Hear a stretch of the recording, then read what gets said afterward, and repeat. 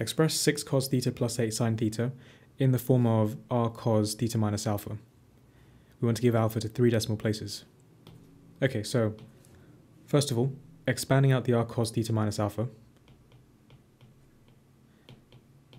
this gives, using the addition formula, r cos theta cos alpha plus r sine theta sine alpha. So notice the similarities. We have cos theta here, cos theta there, and then we have sine theta here, sine theta there. So for these two things to be equal, then that would mean that r cos alpha must equal to 6, and similarly r sine alpha must equal to 8. We can then solve those two things simultaneously, so divide. R sine alpha over r cos alpha is equal to 8 over 3.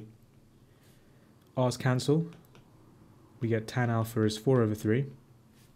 Inverse tan of 4 over 3 gives us 0.927. And then to work out what r is, we do the square root of these two numbers squared and added. So 6 squared plus 8 squared. And that gives us 10. So that means for part A, 6 cos theta plus 8 sine theta is equal to 10 cos theta minus alpha, where alpha is 0.927. And for part B, we have p theta is equal to 4 over 12 plus 6 cos theta plus 8 sine theta. And then we're trying to find out the maximum value of p theta.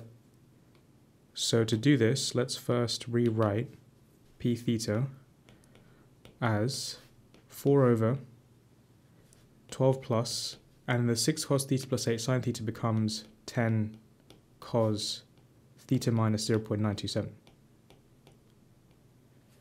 We want to work out the maximum value of what we have here. So to make that fraction as big as possible, we want to make the denominator as small as possible. To make the denominator as small as possible, let's first consider that a cos function, so cos theta minus 0.927, which is a normal cos graph, it's just shifted to the right by 0.927. So the highest and the lowest values of a cos function would be minus 1 and 1.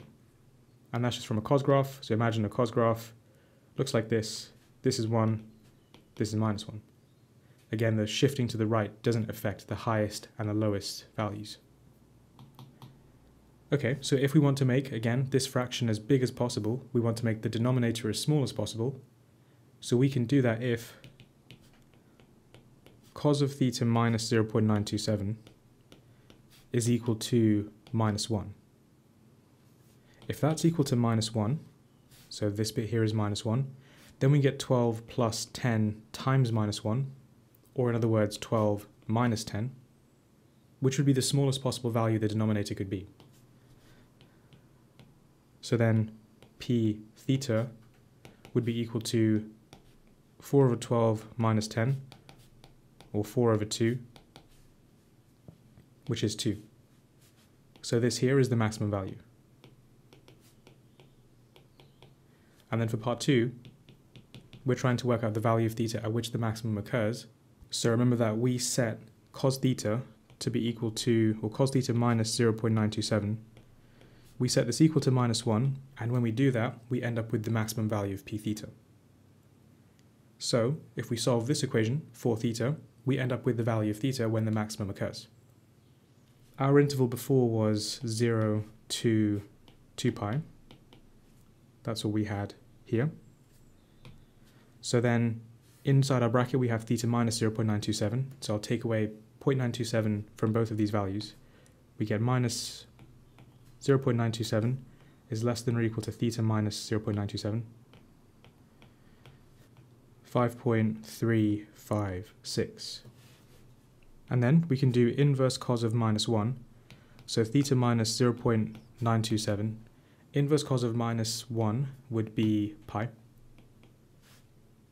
And when a cos graph is equal to minus 1, so a cos graph that hasn't been stretched vertically or horizontally, a cos graph is only equal to minus 1 every 2 pi radians.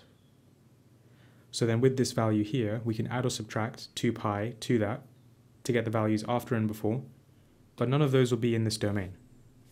So we stop there, we just add 0.927 to that value of pi, and we get 4.07, which would be our final answer. Yeah, there's no requirement on decimal place, so this would be it.